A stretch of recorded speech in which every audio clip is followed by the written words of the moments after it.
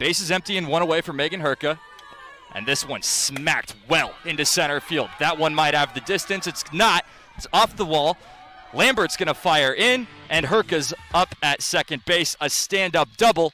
And there's that power bat that Kristen Butler has talked so much about from Megan Herka.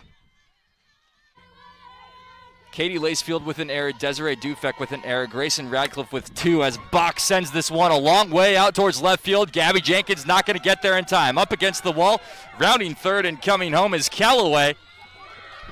And Rutgers has its first run of the afternoon. An RBI double from the power bat of Kayla Bach for Rutgers. Here's the 2-2 from Ford. This one skied a mile high and hit very well out to center field. Lambert on the wall, ranging back.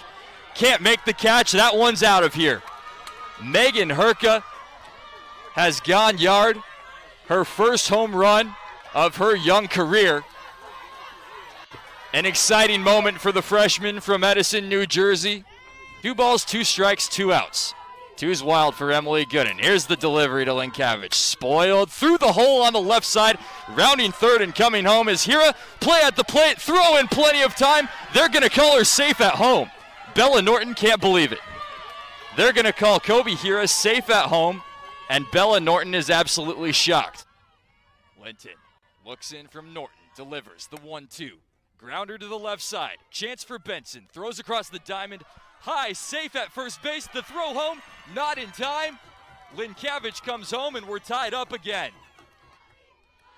Full count to Linkavich. This one right back into center field. A run's going to score.